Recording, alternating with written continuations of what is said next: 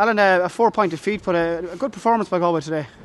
Yeah, Cormac, we're not disappointed with the performance we put in. A little bit disappointed with the result, obviously. But you know, you look through the match, and we had a couple of goal chances in the second half that we didn't convert, and they got a penalty. So it turned out really that goal really was the gap between the sides at the end. You mentioned the goal chances. Galway had a few, especially in the first couple of minutes of the second half.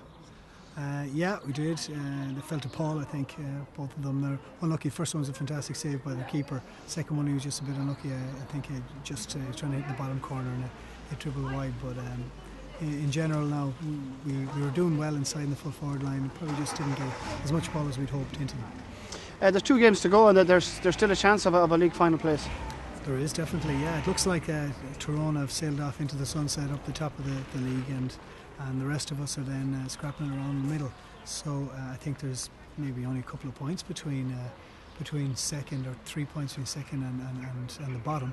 So it means, you know, that if we do win our last 2 games, I think it's still in our hands that we could get promoted.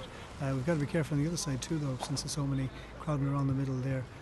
It's going to be 2 from, I think, 5 or 6 that could get relegated as well. So we need to put in 2 good performances.